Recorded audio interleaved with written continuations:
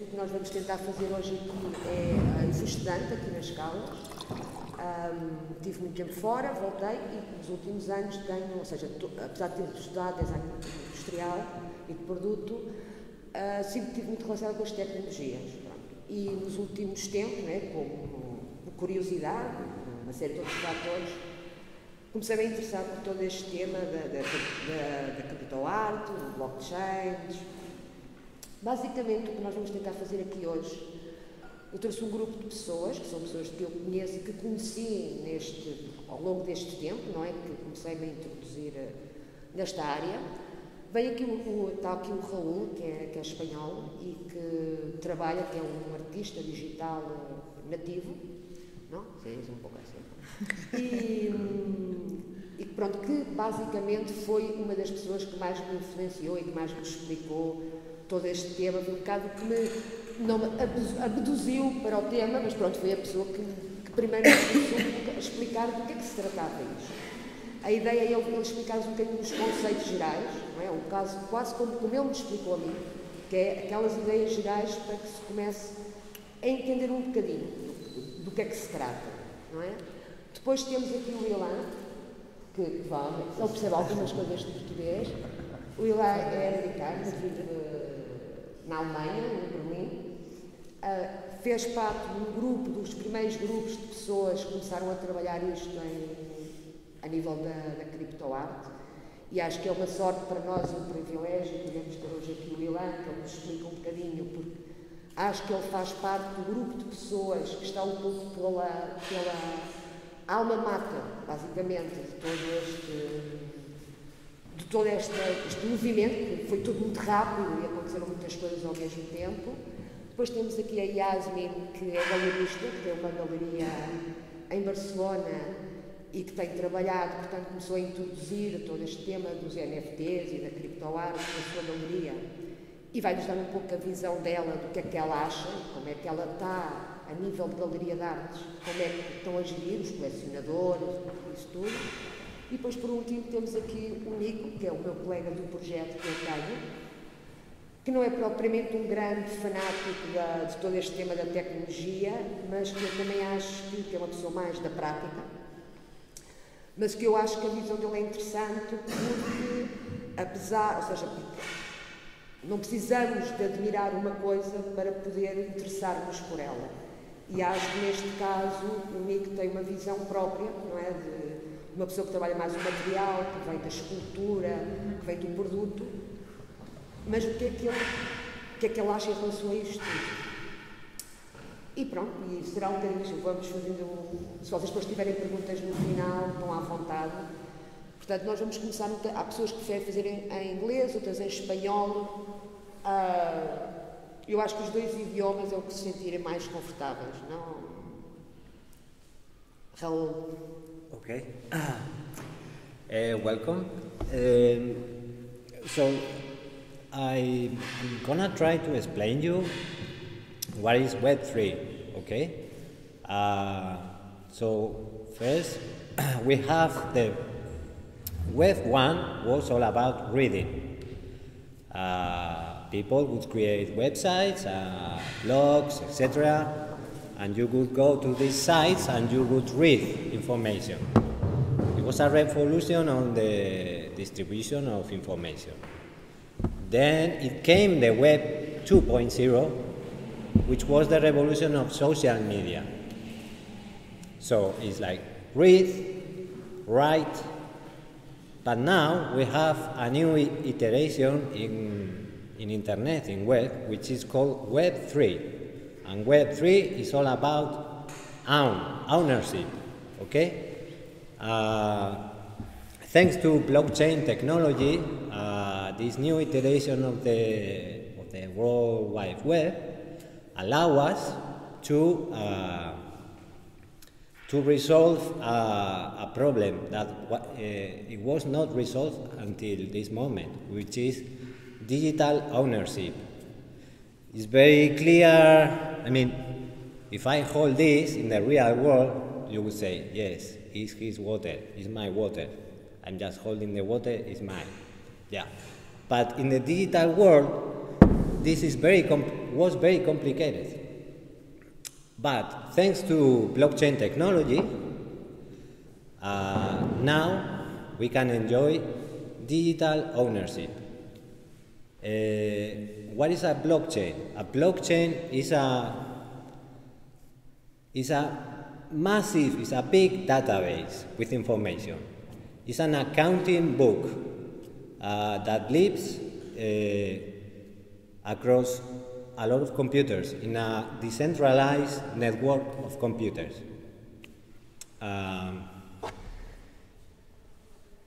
Okay, so the first blockchain was Bitcoin in the context of the aftermath of the 2008 crisis. A year after, this persona, Satoshi Nakamoto, developed this idea of creating Bitcoin as a response to the 2008 crisis. The idea was, let's create a coin that is not controlled by central banks, by governments. Why? Because central banks and governments basically are not very faithful. There is a lot of shady operations in the way they print money. They can print a lot of money out of thin air. How they do this? Creating debt. Basically, all the money that is created in the world is debt. Debt that is issued by central banks and is distributed into the public as loans, as mortgages, as deuda externa. Okay. So, blockchain, Bitcoin, was created only to operate with coins, with Bitcoins. It's a way of, it's just for money, okay? But then, some people started to develop something called layer choose. Some layers that work on top of the main layer. And this layer, these new layers, allows you to run little pieces of code, of software, and serve some purposes. One of these layer choose in Bitcoin was counterparty. In counterparty, counterparty was originally created to allow decentralized finance. But at the same time, some people, they created digital art, art collectibles that were running into this layer 2 counterparty. That was the explosion of NFTs. What is an NFT? An NFT is a non-fungible token. A coin, a Bitcoin, is fungible because one Bitcoin is exactly as another Bitcoin. But these digital assets, non-fungible tokens, they are different from each other. They can represent several, a lot of things, different things. So they use these proto-NFTs, proto-non-fungible tokens, to create rare pepes. You probably know the meme Pepe the Frog. So they created all these collectibles, all these cards, trading cards that were traded in this layer 2 in Bitcoin in counterparty. That is basically the explosion of NFTs, CryptoArt.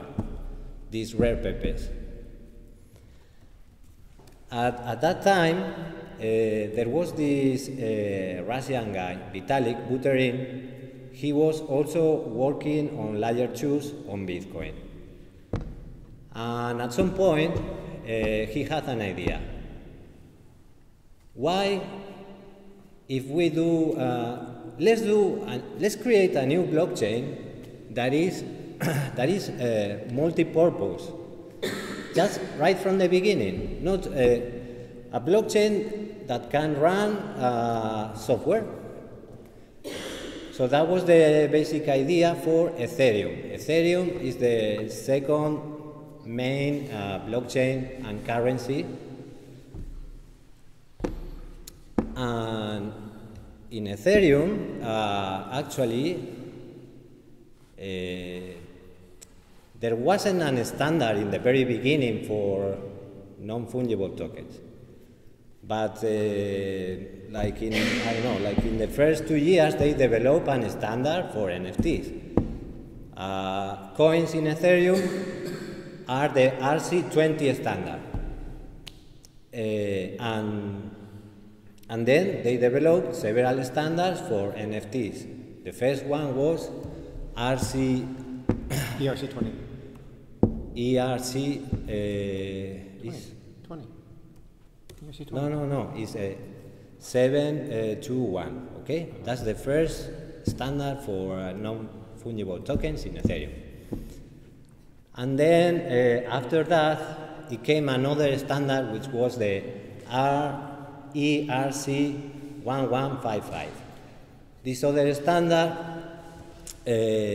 allows an edition.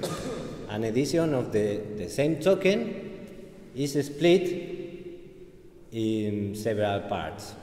Okay, it's like an edition of silk rings. It's like a graphic edition. Okay, you can have an edition of 20 of the same graphic artwork.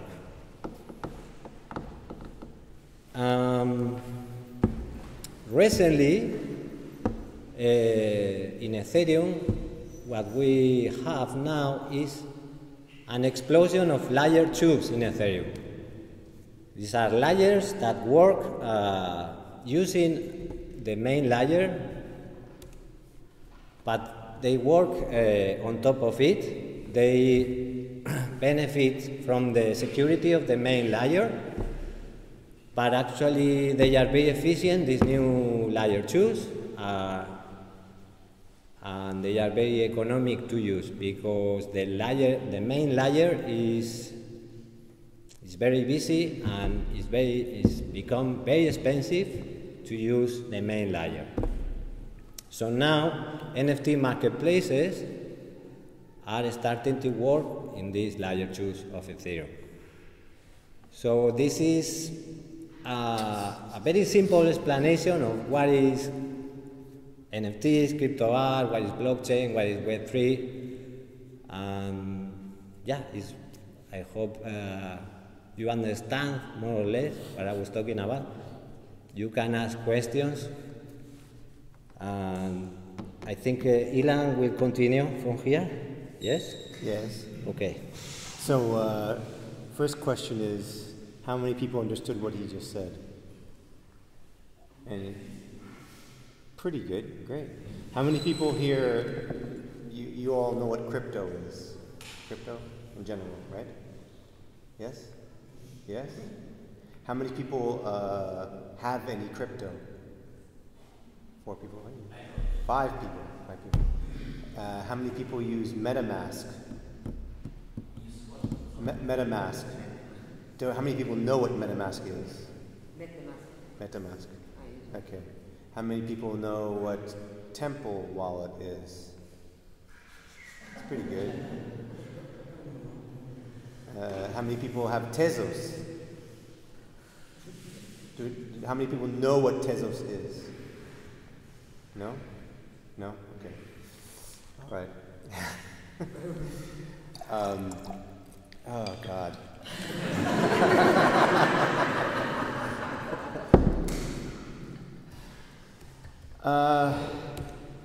I guess I'll just kind of give you my own journey, kind of. Jason Bailey, Bailey, Crypto Art. Okay, I'll start with myself. So this is hopefully me. The website, the internet is really slow here. So I'm an artist. It's kind of some of my work. I was always interested in drawing, and when I was in art school, I studied in New York, and I started studying painting, and I really hate watching paint dry. Very slow paint, wait, and I wanted to move faster. I wanted to be able to change things quickly and see things quickly, and I wanted things faster. And I learned about computer art and changed my major in my school from painting to computer art. And I found out that you could use something like Photoshop and very quickly make things very quickly. And also that you could actually Photoshop, as you know, you just move things and turn layers off and on, and it's mainly for making images. But then I learned you could do video on a computer too, and that I could make images move. I could animate with the computer too. And I also learned that I could create code, like write actual words on a text that would tell the computer what to do. And this was very interesting for me. And so I really like this kind of technology combination, and also the ephemeral. I find computer work to be somewhat ephemeral, and at the same. As I finished, the internet became. When I was in art school, the internet became very big, the web and all this stuff, and we all wrote web pages and. Oh, I can access a web page in Korea. That was very exciting. Like that, I could grab something from somewhere else in the world, and it was right in front of my the screen. Well, not there, but screen like this. So, so that was very for me. That was always this kind of like searching for interesting new things that the computer could do. Then at some point I realized that you could do live. I wanted to do video, so I did motion graphics, video stuff for jobs, and then I found a company that was making live video software, VJing. How many people know what VJing is here? That's pretty good. VJing, these guys, the young men. VJing, no? No. Okay. Well, that's how old I am. So I was doing this, and for many years I worked for a company helping with teach VJ software and this thing, live video. Then video mapping came along, and we were doing video mapping, and then I was dead, stopped. And I met this person who was Brazilian, actually. Who was interested in, oh, this is not it.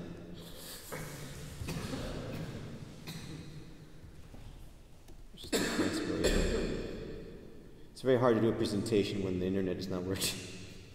Coinspiration.org, yes. That's how good I am that I remember actually the whole thing. Who was interested in money in relationship to art. So people working in the arts who are also using money in their art as part of their art.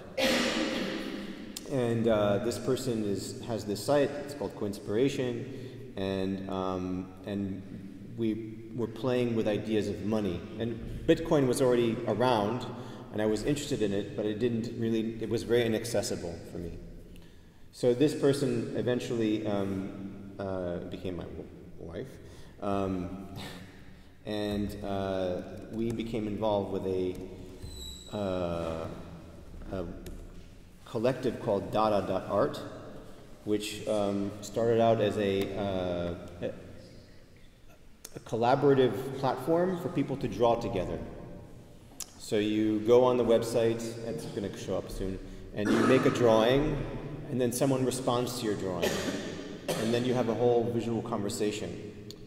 And this company, when they started, they didn't have the idea, they didn't know what blockchain was, they didn't know anything about this kind of thing. But then when they found out about it, they realized they could sell the,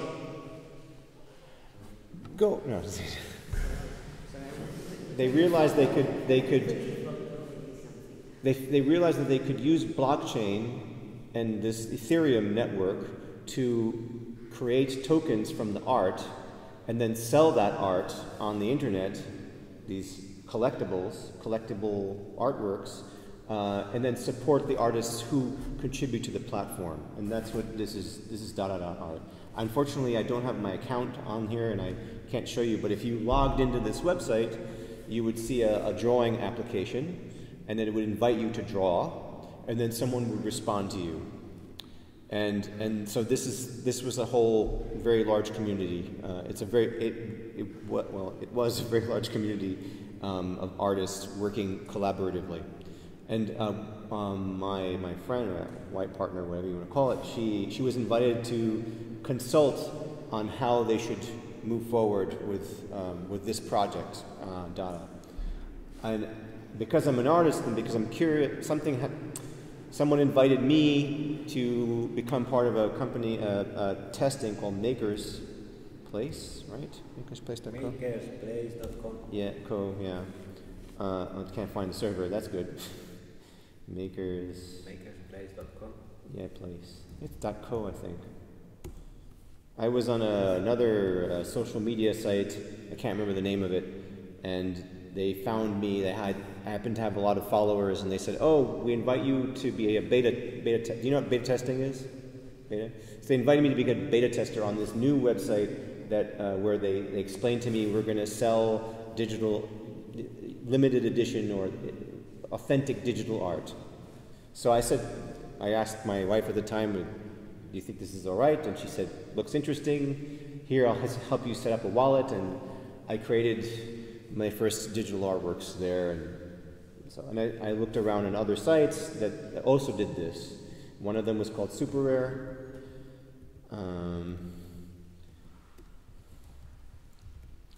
and I applied and I got into this, and then there were other ones that I applied for, and using this MetaMask with what he was referring to as Ethereum. Okay. And I sold some artwork, and I could take the money and go and buy food. And this was to me very like, wow, you know, because usually you take our artwork and you go to a street, or you sell it you go to a gallery, or I don't know, put it on the internet somewhere. Maybe someone buys, they see it, they buy it on the internet, or you make t-shirts of your artwork and you sell it this way. There was always an answer for how to sell, but to just this idea that you could, up until that moment for me, making artwork that was digital and just putting on a website, maybe you make an installation, you do some projections, but basically the image itself had no value. No value. No one cared, right? It was just a JPEG on a website.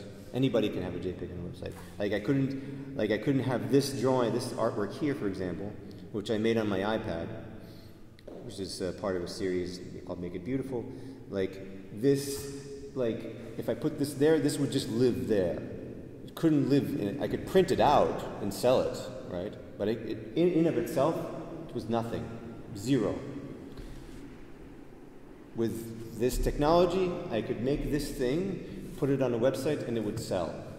And I could go and buy food. This is like explosion in my mind, right? Yeah. So that for me is like, for me and many other artists, this was a big thing, right? Yes. Question, yes. I'll give you a sticker just for asking a question. No, just ask because you really don't sell the image, because the image is Okay, so Good question. Good question. Well, it's more than a certificate. Okay. So how does it work? You have a website. You have your wallet. You have a platform that is for NFTs. You connect your wallet, and you sign to the website, and it says to the blockchain, this person now can create what we call a token, a non-fungible token. So it's not a currency. It's not like 1 unit, $1. It's just its own little unique little thing, and that the blockchain says this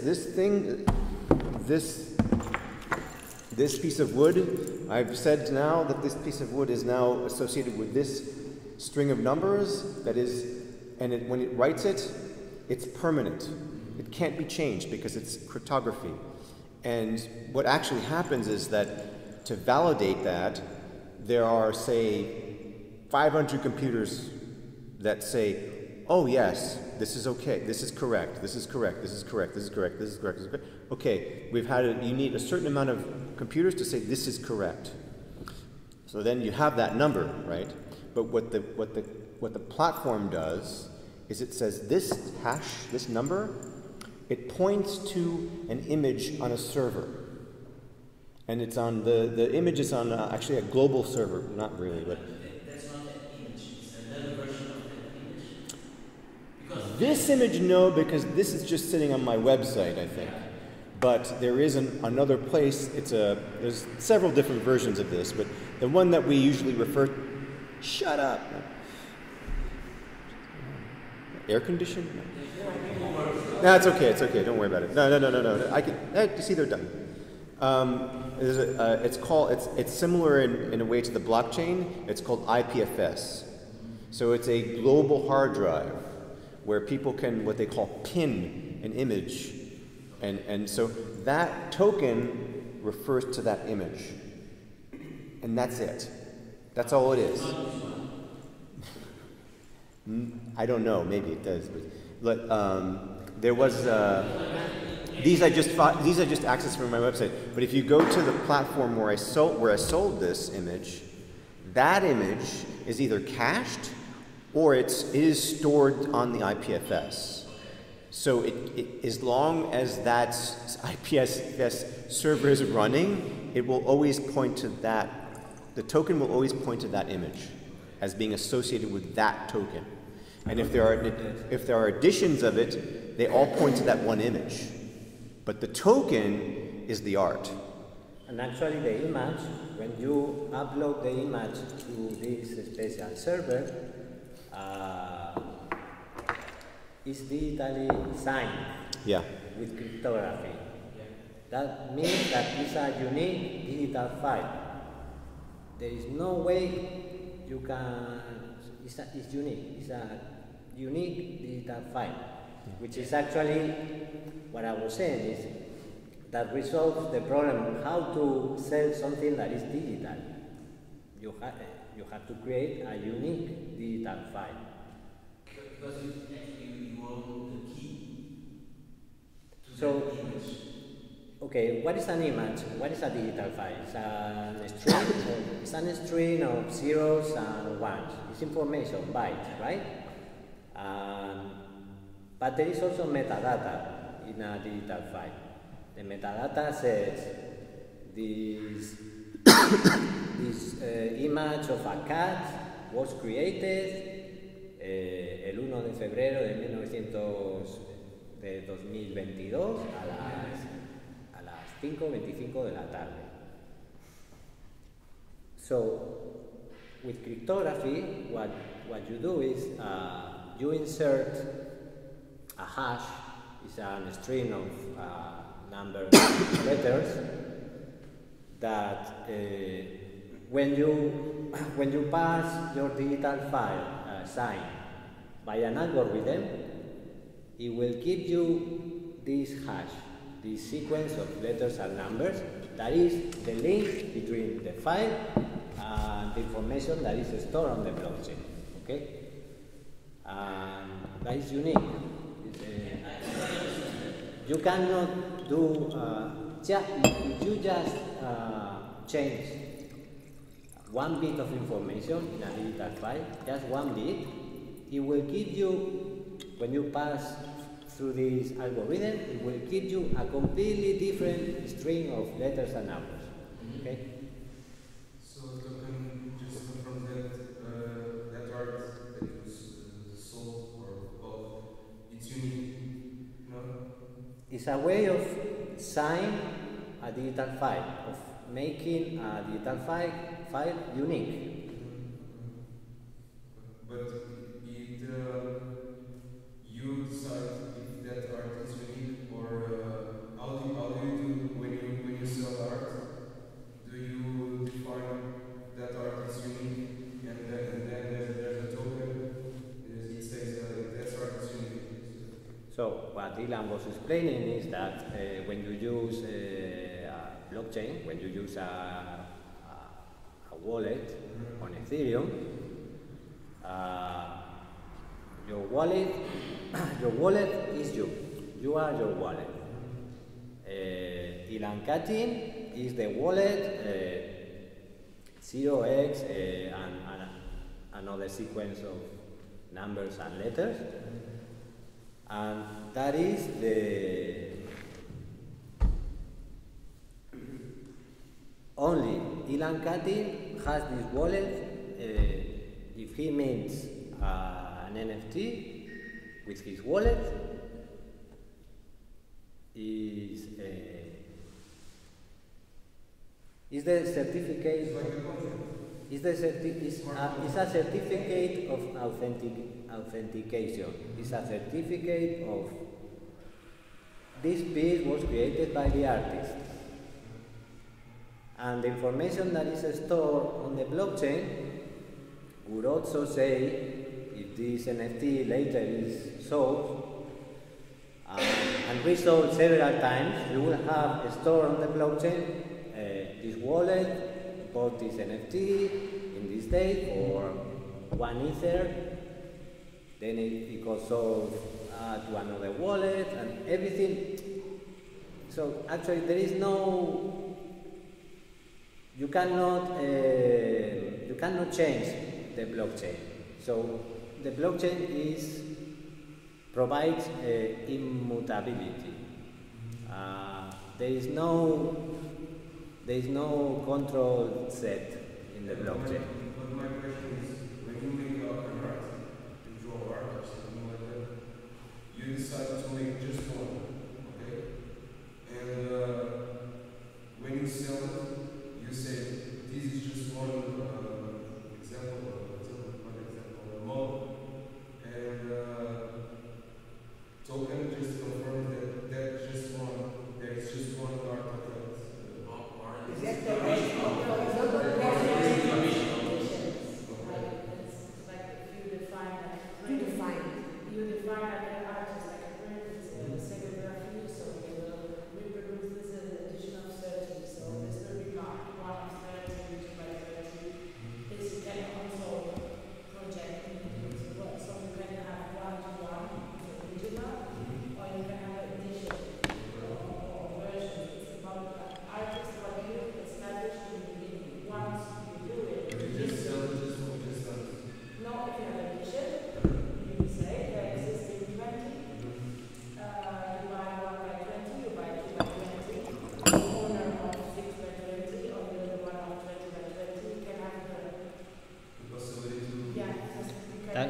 That is the thing that I was.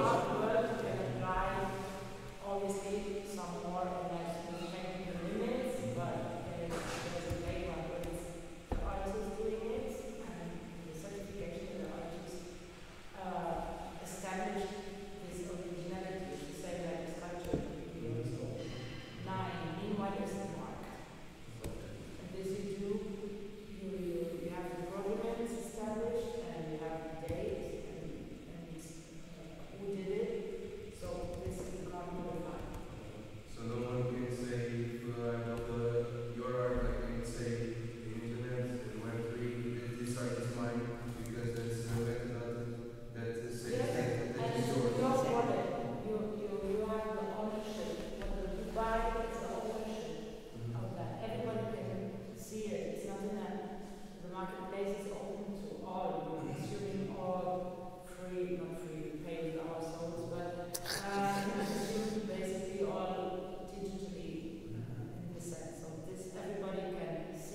the big.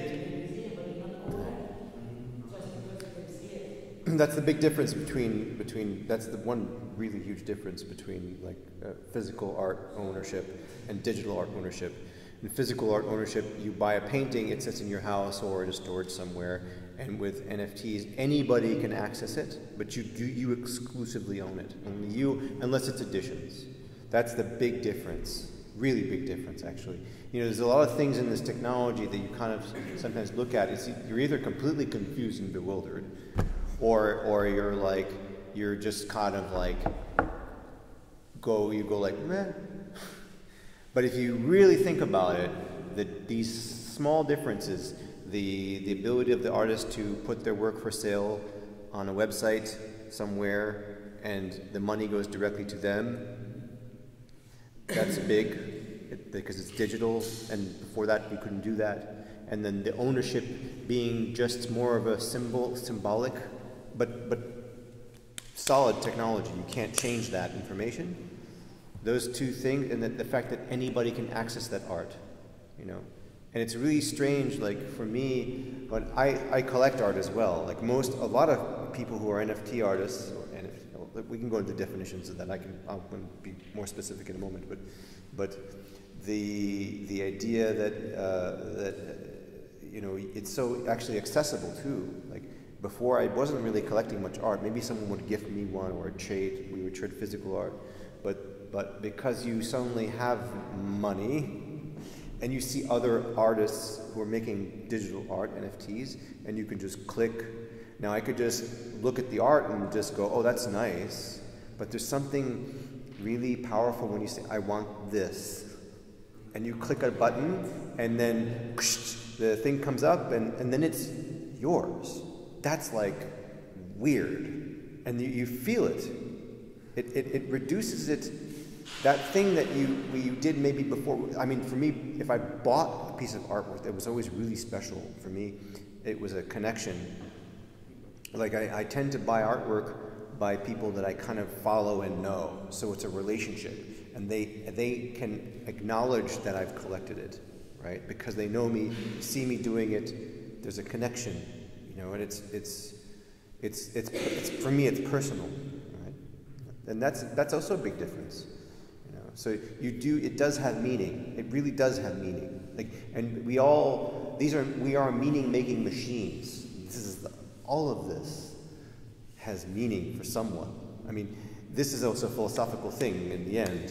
For a lot of people, at least for me, I take it to the philosophical level always. Like it's about like, you know, this is like you were saying, this is a glass of water, right? But actually, in Buddhism, they've done a lot of thinking about this for many, many, many years. It's nothing. In and of itself, it's nothing. If a fly goes by this and goes, meh? Doesn't care, you know. But we're meaning-making machines, so this has a lot of meaning. This has many different things. It means things to many different people, you know. It was created by people. Conceived of by people, all this whole place, everything, most of what we're surrounded by, except for the trees outside, which maybe people planted out there, are by us. And we all, by being here, we all hold together this moment. Like someone else, some guy comes off the street, you know, smoking a joint. He's like, whoa, people in a room. What the hell is going on here? You know, there's no clue, but we're all in this moment, sharing this moment together, and we're holding space. And this world of making it beautiful, or Dada art, or makerspace, we're all holding this story together. This money is a story. It's a story we tell ourselves. What is real, right? If I say to you, give you $20, it's a piece of paper that has a number on it, but in another, if an alien from outer space comes, they think you're nuts. What, they're giving away little pieces of number and exchanging it for food? What is that? So for me, these things come to very profound questions. They open up profound questions for me. Because what is feeling? What is that I press a button on a web page and I suddenly own artwork that's digital, that everybody can see? I can destroy it if I want, but why would I? I have a feeling for it. It brings down the essence of why we collect art. Puts that into very, very strong terms, the question, what is art? Why we make it, and why we consume it, what it does to us, what is the feeling.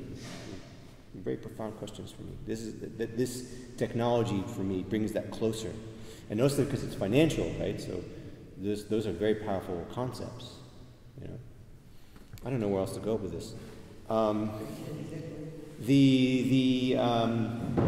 The crypto art world moves very quickly and changes rapidly.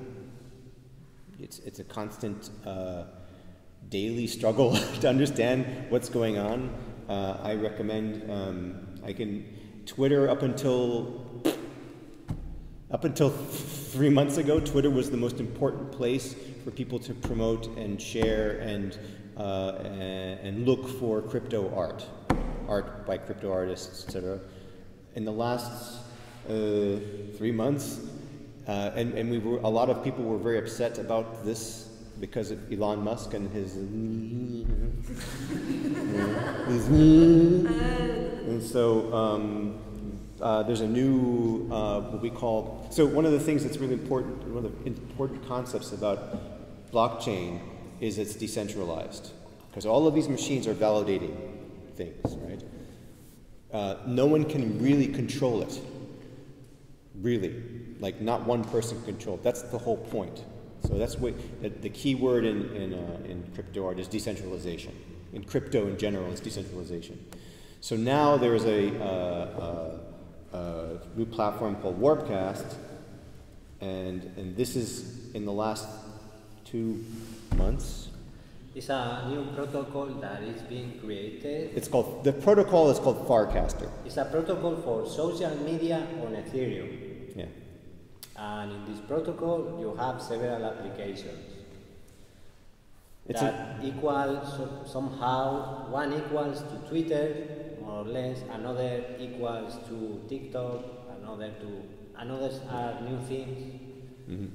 And so this is Warpcast, and I can't show you what goes on there, but one of the big differences in Warpcast is that instead of it being just Twitter random whatever, they have channels, and each channel has a topic, and you can join that and follow that channel. You can contribute to it as you want, see fit. I have a channel that I'm not in. It's not mine, but there's a channel called Assholes, and we all do asshole things to each other because everybody is generally very positive in the crypto area. We say, yeah, we're art, cool man, cool man. And then someone said, some Russian guy, of course, a Russian guy, who's a nice guy, he's an artist, who's living in Berlin. He's actually, I've met him in person, and he wrote we don't tweet on Warpcast, we cast on Warpcast. And he had a cast that said, we need a channel that's dedicated to people who want to be assholes to each other, because there's too much positivity, you know. So we created Asset, but there's other channels, and one of the things. So there's a lot of attraction now because it was started by the crypto community as a solution as an answer to Twitter, and it's very open. So you can, Twitter used to be open. There used to be people who could develop different versions of Twitter. And then they closed it. Even before Ilan was there, it was already going because they closed it. And Warpcast is open. And people are developing all these different little applications to interact with, so we can interact with one another in meaningful ways. So just to step back for a second, there's a thing called, there are non-fungible tokens, there are fungible tokens, they're just tokens. They're just like money, right? And there's many of them. So there's Ethereum is the big one. Bitcoin is the biggest. Ethereum is the second biggest. And then there are other ones, and there are actually even separate blockchains, completely separate blockchains out there. So Solana is a completely separate blockchain. Tezos is a completely different blockchain. And in each of these blockchains, you can create sub-tokens. This is what he's talking about, layer 2 and layer 3. And they're just tokens that people create. So there's, for example, something now called degen token. And degen is short for degenerate. And a degenerate is someone like me now, who has lots of crypto and does crazy things with it all the time and doesn't do much else. So they have a token called degen, and what you can do is you can tip someone in a comment if they've done a nice artwork or they've written something smart, or they've done something utterly stupid, and you want to help them because they're pathetic, and you write, 20 $ degen, and this is real money, not much money, but it's real money, and this is how we now can tip each other to show we appreciate, and that has, just like you press that button and you buy that art, this also has meaning, because it has power, and so this is like the cutting edge kind of where we are right now. I just want to show one more thing, because if I don't, then Raul will be very upset with me, because he loves this very much. Very much. Yes. Very, very much. Yes. He sleeps with it at night. Zora. Has anybody any questions before we move on? I'm going to stop now in a moment. But. Since last year, I've been searching for all this kind of information about CryptoArt. But my question is, CryptoArt, the word CryptoArt just includes visual art, and where is music, the other kind of... It's a great question. Great question. Great question. So I'll say this. This is and I am supposed to write an article about this because I want to. Yeah, no, totally. I will give you my definition, personal definition of CryptoArt is any art that has or refers to or makes fun of crypto art, as in crypto. So if you have an artwork that has Satoshi on it, that's crypto art. If you have an artwork that has the Ethereum logo, I don't care what it looks like, that's crypto art. If you have a meme that's about something in crypto or about the SEC meaning the Securities and Exchange Commission, then that's crypto art.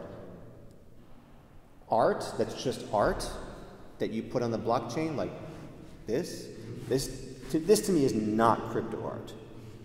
It's art, and they're using the blockchain and crypto to disseminate it and sell it. That's my clear-cut definition. Okay. So if you make music, and they have sites where you can. In this site there is musicians. Yeah. And if you're a musician or a writer, or you can basically tokenize anything now, and that's just everything. But crypto art for me really is like, this could be crypto art in a way, maybe, because it's got numbers on it, right? But the reason I'm showing you Zora now is because it's kind of like the most cutting edge, so to speak, this is supposed to be like, Warpcast is Twitter in crypto world terms, and Zora is like Instagram in crypto world terms. There are memes that do this. They show you like, Twitter, Warpcast, Instagram, Zora. That's what people see it as. What's really nice about the Zora ecosystem is they support what he was referring to as L2s, level 2s. So there are many different L2s on top of Ethereum. Now, just let me clarify this point. Ethereum is one blockchain, very famous, very, has a lot of value. The basic level first is this: everything you do is a transaction. Whenever you do something, they charge you a bit of money, and then it writes the transaction to the blockchain. But that's the basic level. There's nothing below it. This is just the basic level. And what they did was they built other blockchains on top, like second level. That's what they call L2. And those are nice because so the volume of like as the price of Ethereum goes up, doing a transaction at that base level is more expensive because it costs more money. So if in the morning it costs like $1 to do a transaction, and then the price of Ethereum goes up $2, $3, $4, that same transaction is $4, right? On L2s, they use a different economics. They don't have that same problem, so it's cheaper to do things. So there's much more, and this was by design. Ethereum, the basic Ethereum, provides the overall security for the entire structure. And then you can build anything you want on top of that, right? So you have Zora, which has their own blockchain. The whole site has their own level 2. And they even have their own currency, and then they have another thing next to it, which is called Enjoy. And if you look on here, Enjoy is a way in which people, when they mint the work, they will go click on here and say mint. Well, let's say I want to mint this piece. And then when I mint, I'm permitted to also enter a comment about the work. It's already prompting me. No, I can't do that now. Sorry, I'm in school. No, I can't do. No. It's very convincing, isn't it? You can comment by writing blah blah blah blah 5555 600 whatever, however number you are. Number sign, the dollar sign, enjoy, and then so the person not only sell their work to you, they also receive a tip, which has real money value. Right? So that's in a way, Warpcast and Zora are very similar and have similar properties. Okay? So that's where we are now with this world, where we are now. Tomorrow, who knows? Who knows what's going to happen? So enjoy it while you have it. That's all I say. That's it. Any other questions? No. Nothing. Spinning? Yeah. Good. I'll give you a little philosophy about how I function in this world, right? So I call anything I have to really press my brain to the wall to think about and learn, I call it the wall of frustration.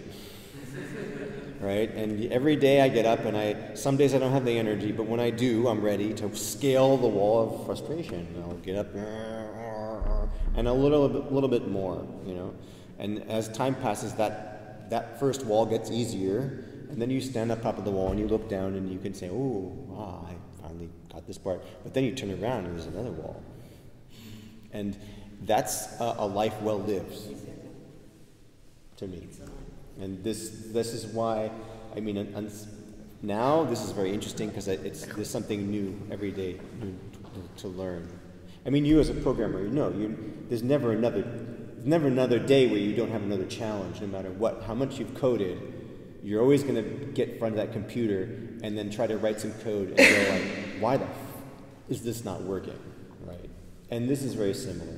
And you feel free to reach out to me and ask me questions in the future if I can answer, or I'll find someone who can answer your question.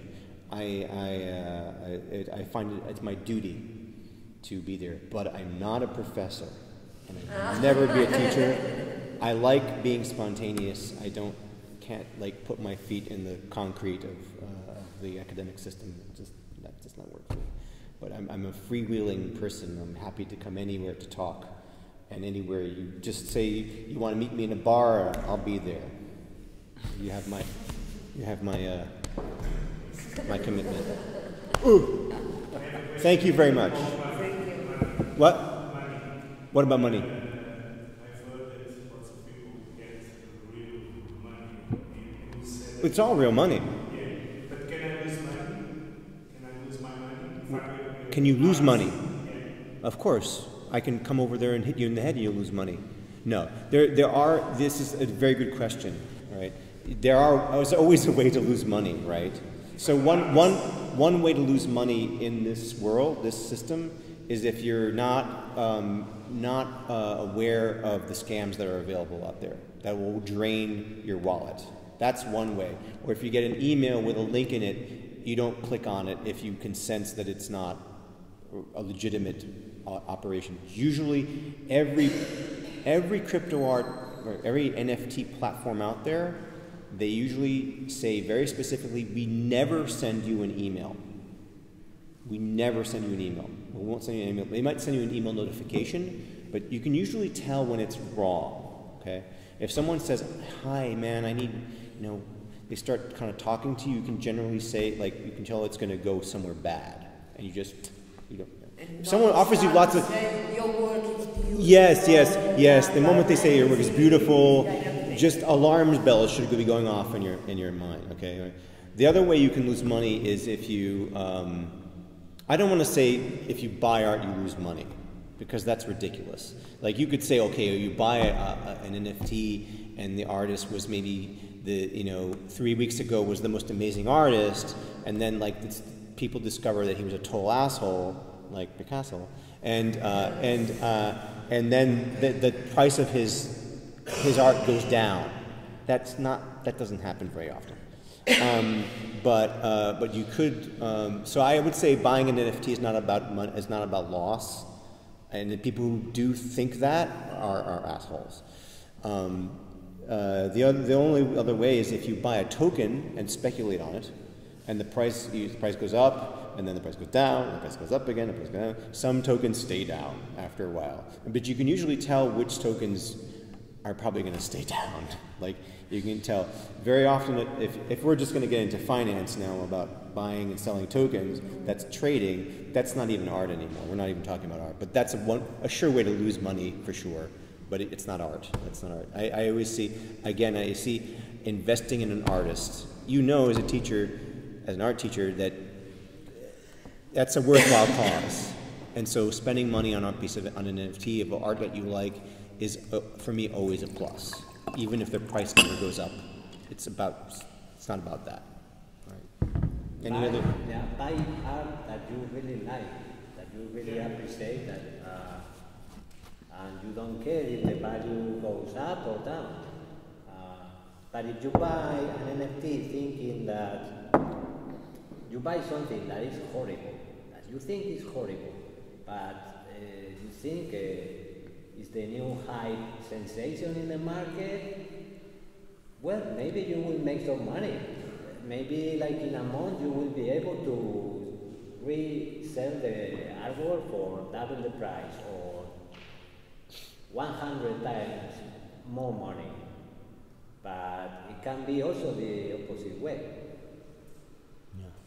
No, because it's a different way you have a relationship with art, no? Because in the real world, you have people buy art only for speculation. It's right. Not some kind of ever. Yeah, it's not. It's it's like, no, the people. No, yeah. in the reality, it's not some utopia. So let's go from far away from all this philosophy and deep stars in the universe. Let's go back to what's Let's go back to the original art ecosystem, art market, gallery, artist. In this point, my name is Jasmin Waschl. I'm gallerist, but I'm coming from architecture, interior design, communication design. I'm also, beside having Fusion Gallery in Barcelona, we are specialized on surrealism, pop surrealism, contemporary surrealism, and urban art, post-graffiti and abstract graffiti.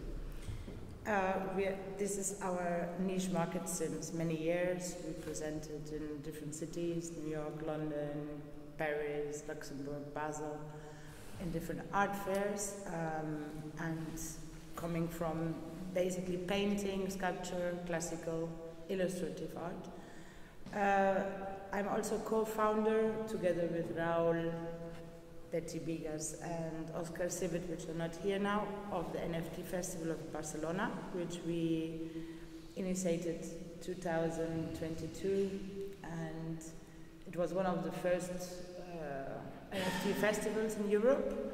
We had the chance to do it there in a Royal Artistic Circle in Barcelona, and it was, we did it exactly with this aim, two people coming from the art world or physical art world and two people coming from the digital art world, and from also with the technical skills, and put these ecosystems together, because we want to use the technology basically for really simple things, like to provide the provenance, to create the ownership and to be able to sell this.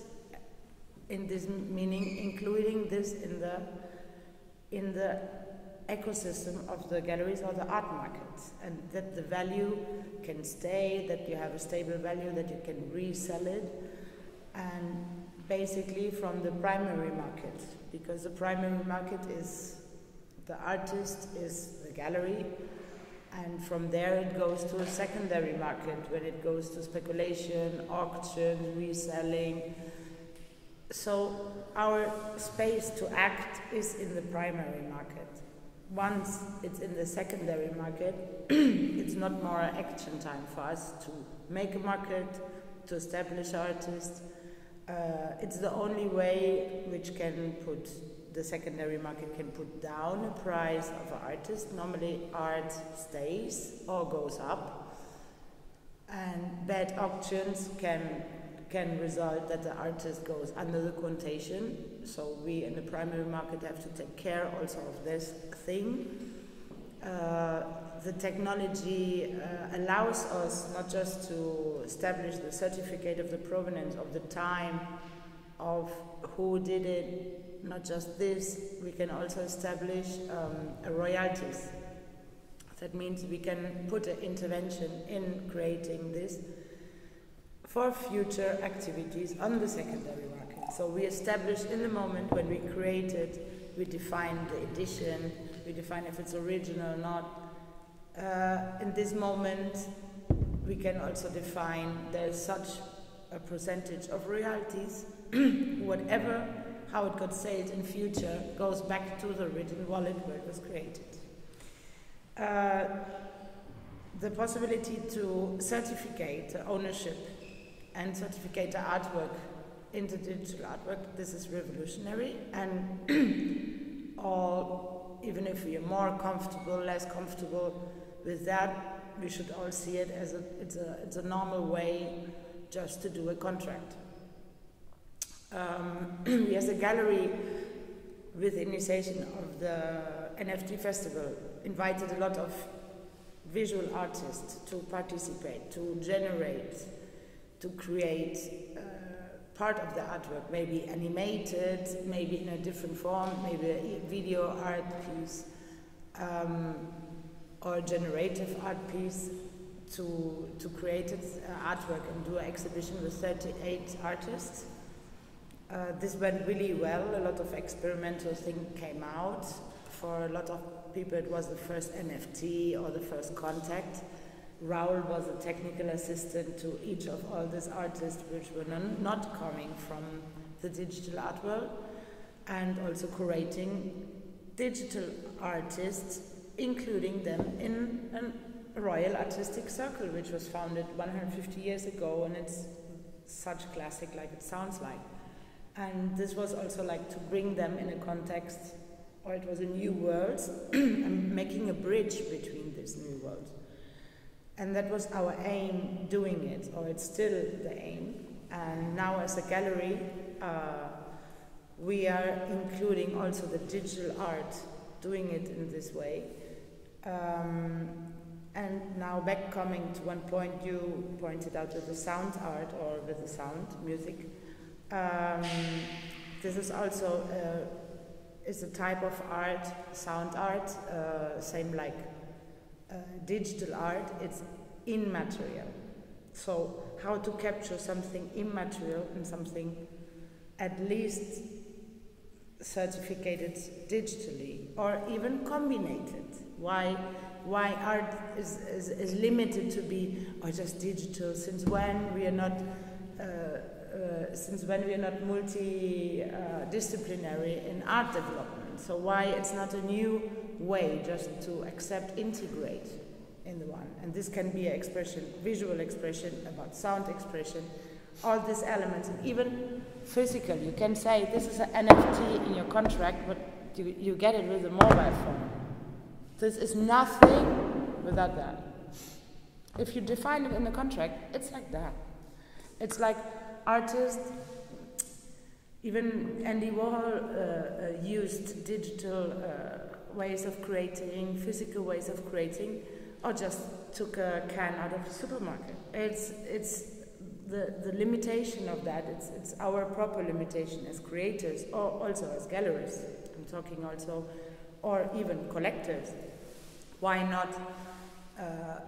Especially today's world, we are consuming 90% everything what we do on the digital way.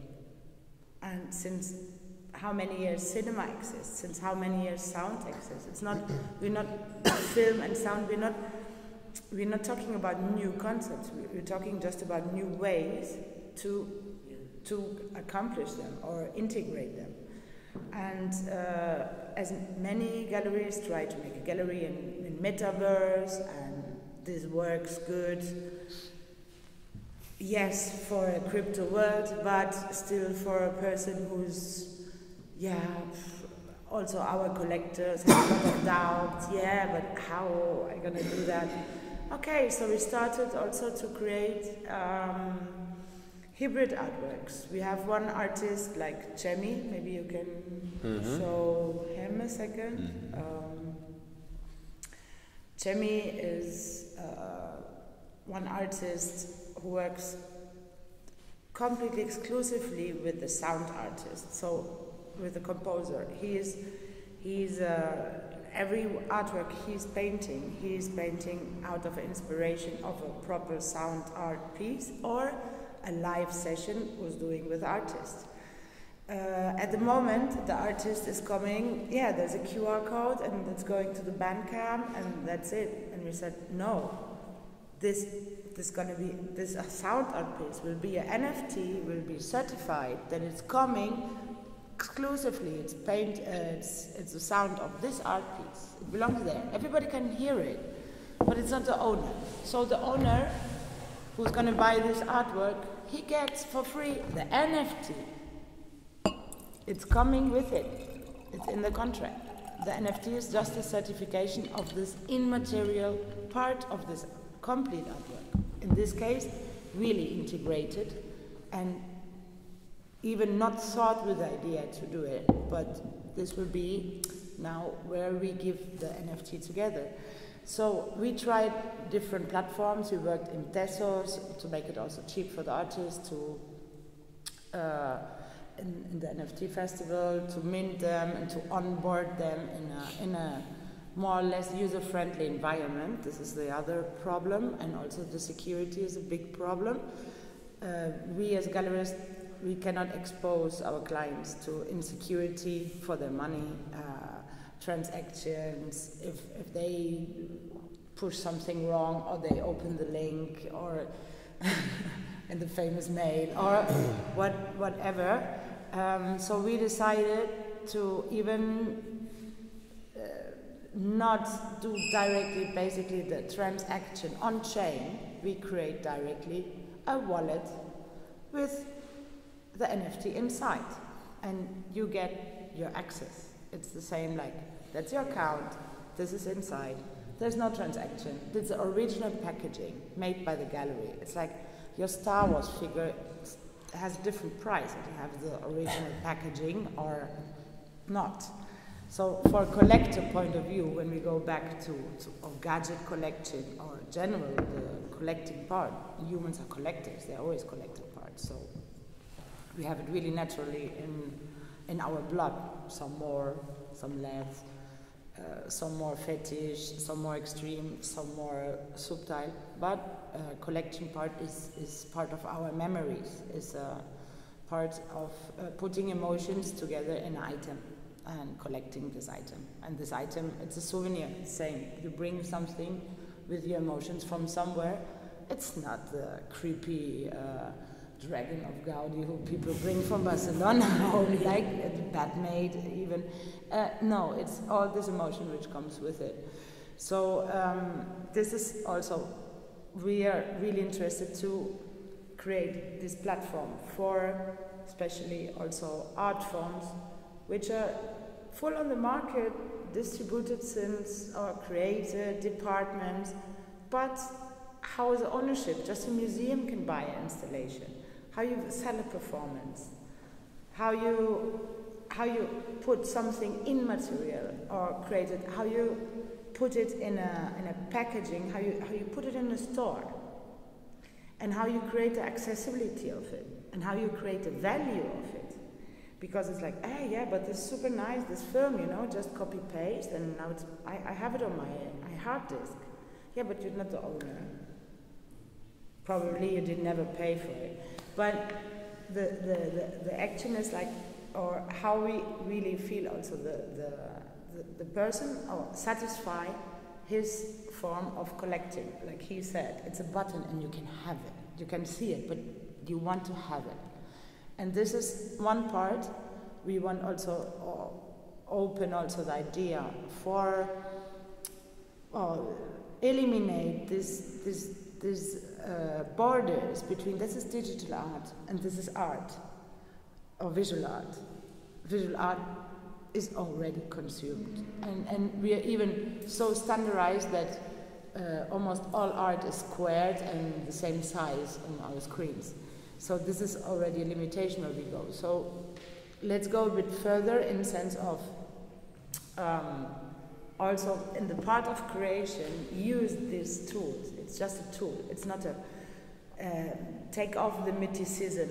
I'm not the technically. I know what's possible. I ask it, but it's about the concept. It's about the concept and the use. And technically, it's still not really user friendly. It's still what we call you're with one place in Mordor, you don't know what happened there or there, you have still these parts, but standardizing and convalidating it's the same way, like, yes, you can lose everything, yes, your house can burn and your Picasso burns too, and burn that Picasso. Yeah, it happens. Of course. That's why we have insurance. Sometimes artists do it themselves also, they love to do that. Sometimes you have to protect also the art for their own creators, because they like also to burn. You can literally burn what you made in an NFT. Obviously, when you sold it, it's not yours anymore. You cannot burn it. That's a good thing. Literally, That's a good thing. Literally, like in the real world, how to say, many things are just the same. Your bank account is also not really different. There's no one box with all this money in it. It's a system. It's a also digital. Yeah, digital system. And basically, to bring it back to really normal scale, everything what's possible in the real world on art, you can translate to this tools or to this system. The values are the same. What is the artist value? Depends the demand on the market, depends what the artist himself, maybe you don't have to sell, but he gives us his price. It's the art market will make your price, it's the version, so this is valid on the same way. You can be a pop star and a one-shot thing, or you can be an artist with a long career. And you can create your body of work, you can create documentation, you can even archive. We did, for example, one artwork of Nika Bionica. Can you please, Nika Bionica and Alba Coral? Please do this. quick. Come on. For example, she made, together with Alba Coral, who is a generative artist, one of Spanish best, did an art piece which was presented at MACBA, the Museum of Contemporary Art in Barcelona, in 2007. This was a completely generative and sound art piece and presented in a museum. So for the NFT festival, we used this already antique, I would say digital antique or archaeologic art piece, and luckily saved it from some hard disk, which maybe in some years will not work anymore. So we are already really hard in the archaeologic achievement of digital artworks. So we did now the NFT, or 2 years ago, the NFT of this artwork. So it's also a tool who can be used for that things. We live already 40 years of digital artwork creation, so there's a lot to do and a lot to protect and a lot maybe to give it also ownership or proper ownership or protection with it. Not all artists had good went through and have foundations taking care of their rights and stuff like that. There are still some artists who don't have this installation, and their families, for example, can protect in this way also, or the provenance to give it a guarantee. Without going too much out that, I just wanted to present a bit the main idea that it's not so far away, and it's a tool which should also redevelop in how we use it. We have one power, and the idea is that probably some programmers had some idea how artists work. It's always the best thing. Artists start to use it in a different way. So the utility is, in the end, it's what we give it to it. Yes, it's just an extension. It's another tool. It's another tool corresponding on that. And the financial market, it's literally the same. You're in an art market, we're talking about monetizing the art. It's not like, I like this artwork, this guy needs 2,000 euros a month to live. It's not working like that. Artists work really hard, normally charge nothing, work years and years hard. When they come to a point when they start to sell, you say, wow, you sold this painting for 3,000 euros, wow, or 5,000 euros. Yeah, okay, basically you spend your life in a university, you worked 15 years for free because you like what you're doing, it's not a job, right? And you're training because you're, so all that, and then you get like, wow, he made just like that, he won in the lotto, 5,000 euros with it. You say, okay, what's about the last? That's what people sell on YouTube because it sounds easy. It sounds all easy. And then we're also talking about let's overtake with quality works these platforms.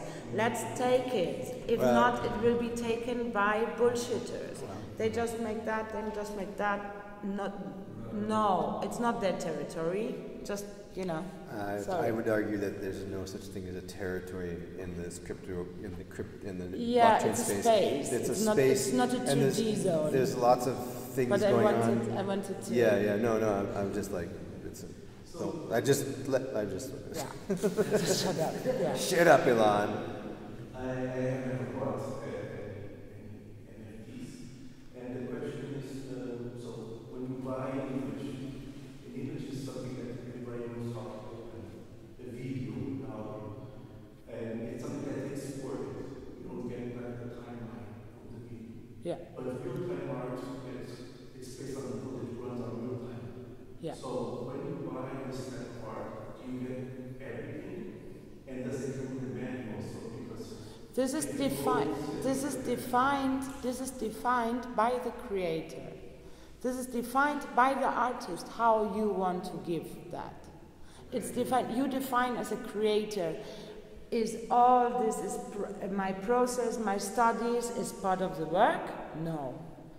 You get the end result, all the models, like I'm coming from architecture, how many studies, drawings, things you do, it's part of this project. The end result is it only wants to do full life.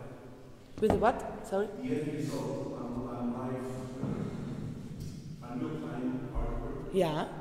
It only runs on real-time on the code. So the question is, when you buy that kind of art, does it come with, you can only get file or file? And if depending on which code it was developed, maybe I'm asking if it was like a manual, because not everybody knows how to open it. But this, for example, if you want to sell as a creator, for example, digital creator, and you want to sell, like you say, a video art, and you want to give the open archive and all the documentation that belongs to it, this has to be written in the contract if you mint it. if you mint it. So it's defined. This comes with that. If it's there, if it's not defined, it's not part of the property. Did I understand it well, or? It's the same. You can write you can imagine my contract. Imagina que tu queres criar o teu contrato. Tu tens um contrato ideal atualmente. Antes tu tinhas que enviar isto, tinhas um advogado, pois aqui dá-nos a possibilidade de criar esse contrato, o modelo que tu quiseres, com aquilo que tu consideras que é o valor e o formato da tua obra.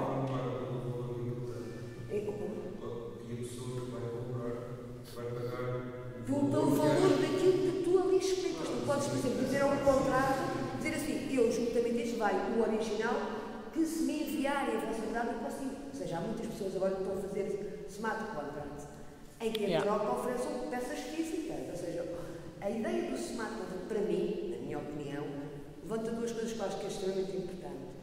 Una que me gustaría hablar un poco de castellano para poder hablar con Jasmin, que es que yo creo que es como, hay por un lado la relación entre el artista y la galería, que ha cambiado un poco, que creo que puede llegar a ser más justa con el tiempo, ¿no? Porque la galería antes compraba la obra e invertía. No. Algunas se invirtió en el artista y después se quedaron con la propia. Entonces, ¿qué es? No, normalmente funciona diferente lo que es el modelo de galería clásica. No compra arte, normalmente representa artistas. Eso yo insisto un poco allá porque allá muchos hay. Cada uno que abre una tienda ahora pone unas piezas de arte, es una galería. No. Una galería tiene un rol muy claro en el mercado de arte. Pero está el artista representando artistas y representando las piezas de arte. Sí, pero yo puedo como artista decir así, yo como artista... muchas veces participar en la producción. Exacto, participación de la producción. Y esto puede estar en contrato. Exacto, exacto. Nosotros producimos también... Pues esta parte, y no futuro, quando se vende isto, ou seja, eu vou ter uma parte, a galeria vai ter outra porque contribuiu com essa percentagem. Isto parece muito mais, acho que tem muito mais um potencial de crescimento e de justiça autoral para todos do que tem os contratos. Tu dizes, não, mas isto não tem validade. Um contrato que tu fazes em Portugal, se quer mais em China, não tem validade nenhuma. Portanto, se conseguimos criar uma forma de criar contratos globais, uma forma que é indestrutível, que é teu fusto, que tu que escreveste com as tuas condições. Estas são as condições que tu atribuis àquela peça. Eu acho que isso é muitíssimo interessante. Isso é parte percebida, mas quando nós recebemos o fecheiro e o compramos, eu tenho que ter um mundo mostrado por ele. Se é um vídeo, This is what Rowan I like. No, come on. Yes. It's disturbing. That's art should be disturbing. Yeah, but I'm not talking about that. Thanks.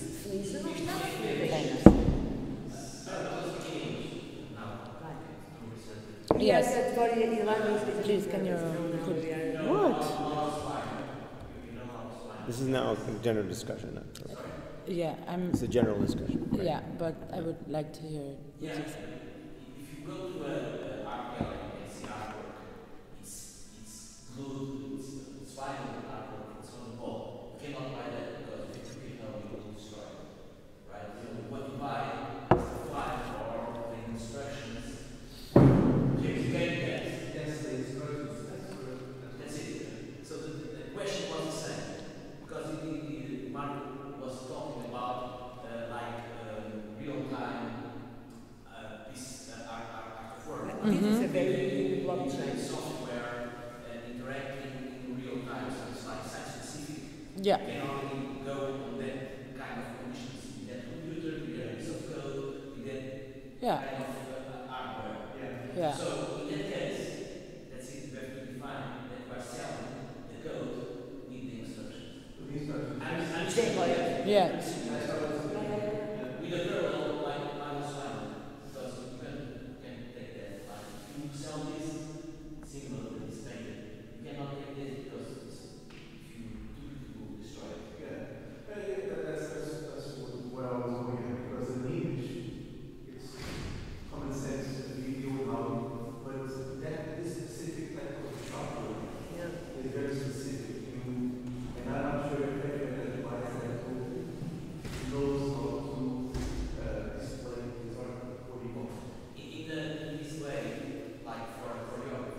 he can sell his art with an NFT. Yeah, there's a project by a woman, this couple, one of the artists' name is DJ Operator, and she has a project where they recorded dance movements and then they coded those directly on the blockchain.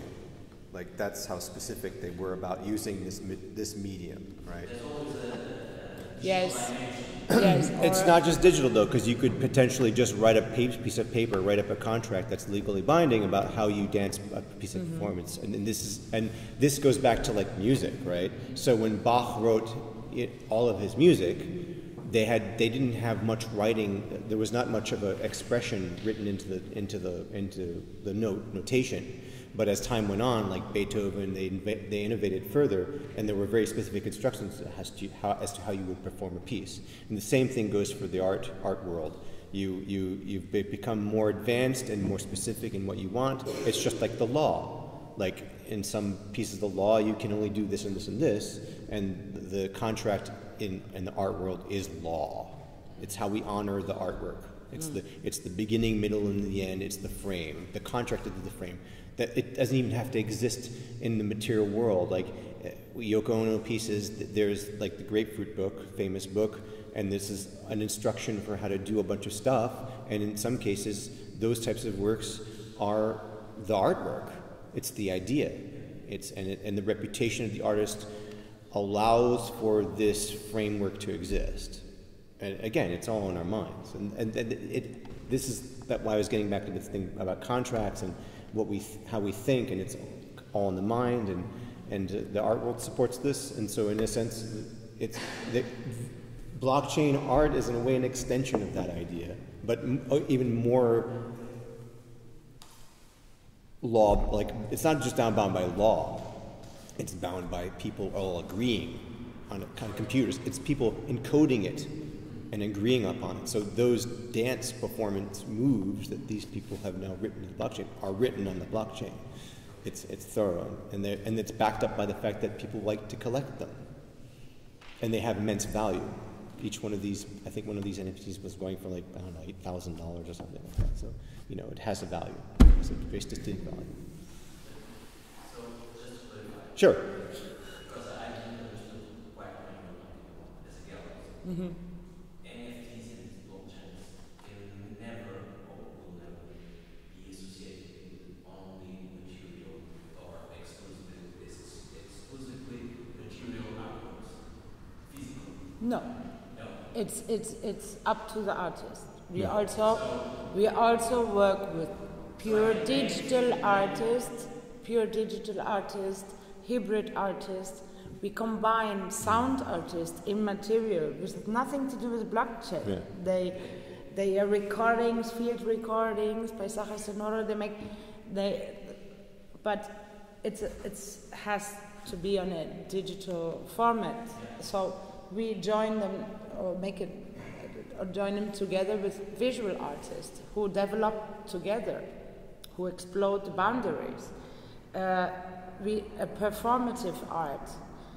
Yeah, there's also a way I can now video straight on. Yeah, here you have the video of the performance, or you can give the artist the digital platforms and maybe also technical extra possibility and make a proper artwork out of that. Recopulated from different hybrid elements. And I think this is also, the possibilities also give inspiring to artists. So when you have conceptual artist starts just from the glass. So what's about when I turn around this glass? What actually it looks like a bulb, or you start from the product itself. And the point with what is like the real time, there's two. I think there's one. It's the real time, like Ana Carreras. It's also generative artist, Spanish artist, one of the most quoted. I think her highest sold artwork was from 9 million or something like that. She gave a lot to Open Arms, also to put it back in her thing, and her artwork is just a generative artwork running. The guy who's buying it just pushed the button, and this is the frame in this moment. What he's buying. It's unique. It's unique. And if you're unlucky, it's just black because it's just a moment. So that is the client receives print screen, right? Yeah. On that. Yeah. But can you buy the whole piece? This artist, I'm sure the artist is the owner and can say, hey, you know what, for 50 million, take it all. Here my rights. You know, it's about your rights. It's like the photo. You don't buy the photo. How is the photo? You can buy the photo, paper printed, 1 by 1, edition again, or you have the photo in digital and say, okay, I sell you the rights.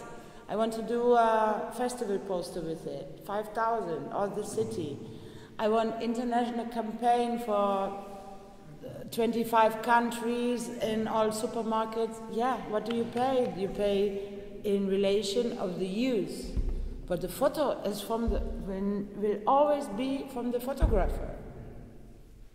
You can buy the replication, you can buy the rights, the using rights, but you cannot take the right of, you cannot take the name of the artist of the artwork.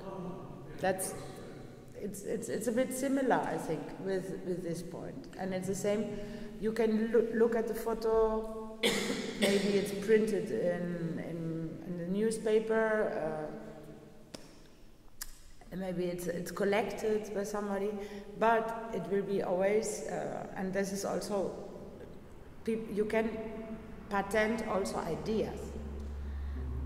When I studied, they said there's something really interesting, which is valid. Everybody and every creator should know that. If you have an idea, even if it's a technical idea, if it's a design idea, you should draw it on a big paper with all the descriptions and fold it and put a post stamp and bring it to the post office and then and send it to yourself. Because then you have a stamp with a date, and then we're talking about provenance. So you can show it was my idea at this date. And this is the original date because you have the stamp on the same paper. I mean, that goes to the same for blockchain as one of the biggest issues. Like a lot of what was discussed early on when I started entering the field was the provenance. So when you mint, you're saying at that moment as an artist, this thing I just created is done now, and I did it. And it's impossible to, on the blockchain, it's impossible to change that. Again, as we described before. So that is a good provenance. It's like the post stamp. You cannot manipulate. It's this day or... The law recognizes it. And it's lawful. So if you have any person coming with the same idea and you come with your paper, sent to yourself, you did not pay, you did not register, nobody saw it, it's your private idea. You can say you stole it, or you're the second, I'm the first. So this is the provenance. I think this is also a really, really important thing in blockchain. And for the art on blockchain. Without this, you could even have an art piece that says, I deliberately didn't mint this in the blockchain because I didn't want it to be provenance on the blockchain. It's just a concept. That is a concept in of itself. And then her gallery could say, with her contract, could say her certificate of authenticity, you can mail it back to each other. This is the artwork. Just the denial of blockchain is an artwork in itself, like as a statement in itself. I mean, for me personally, like the moment like Duchamp made a toilet bowl, for me personally, it's wide open. The doors are open, like anything. If you, whatever you, it's all about intent, what your intention is. To me, without the blockchain, that's true. For me personally, it's open. It's open.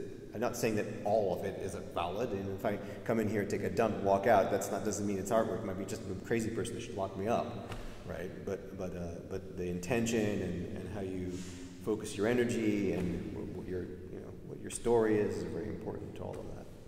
So even with the blockchain, blockchain. And also the original in the real artwork can also We know Dali did a lot of, he signed in white when he was dying, you know, to represent, yeah, it's facts we know.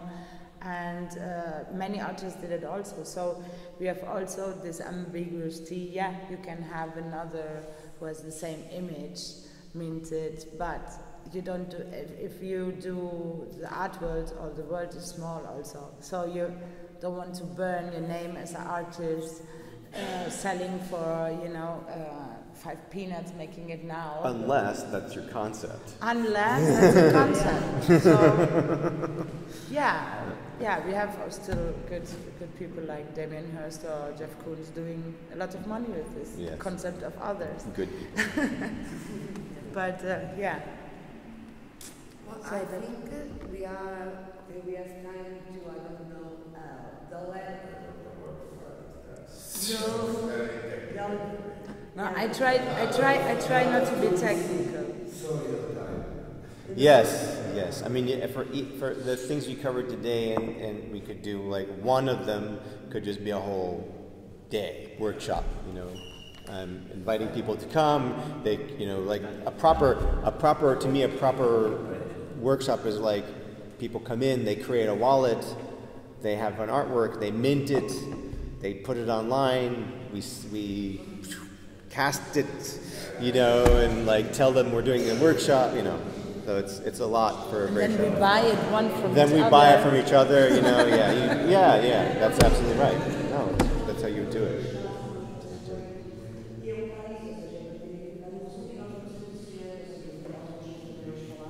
See. Well done. Congratulations. Congratulations. Sei posso dar voy a hacer un poquito por dentro, ¿vale? Sí. No, español. Não, español não. Bem, ou seja, se nós podíamos começar, acabamos aqui um bocado de tempo, isto é um bocado denso, e eu também estou-vos a ver a todos já ao tempo. Agora, esta última parte, não é, seria mais um bom trabalho do Nick, não é? Que no fundo somos os últimos a entrar em todo este, e nós entramos um bocadinho por curiosidade e por. Eu estou muito interessada em todo este tema, como é que os Smat Contracts podem casar com o tema da arte digital e da arte generativa. Ou seja, eu não sou artista, portanto não tenho quero. Tu querias explorar ainda, mas eu acho que a ideia hoje era um pouco também trazermos aqui um pouco o que é que foram as minhas referências, não é? Porque eu tive a sorte de os conhecer a eles e um pouco acabaram por me ajudar a esclarecer uma série de dúvidas que acho que depende para quem está a começar todos estes conceitos, são tantos conceitos ao mesmo tempo, que eu acho que espero, pelo menos, que depois de hoje vocês tenham ficado com uma ideia um pouco mais clara de como começar e por onde começar e tem aqui o Ilan que podem enviar dúvidas, que ele vai estar super contente. Aliás, ele vai estar até domingo, assim que podem sempre apanhá-lo em uma esquina qualquer e fazer perguntas. E pronto, não é? Ou seja, eu acho que quero-vos agradecer imenso a todos que tenham vindo y quero agradecer a vosotros también, ¿no? Por todo, ¿no? A ver si es posible esto, ¿no? Nada, quero agradecer. Obrigado. Oh my God.